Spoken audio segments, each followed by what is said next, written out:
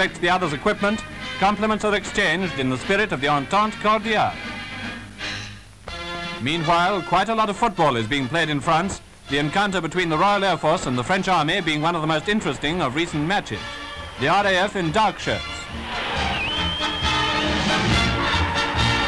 The excitement among the spectators is simply terrific, and you can't blame a French officer for not remaining calm when his countrymen are inflicting an overwhelming defeat on his allies.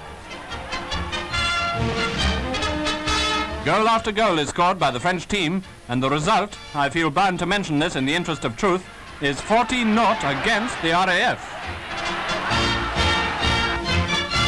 The French Premier has little time to watch soccer matches, but he does find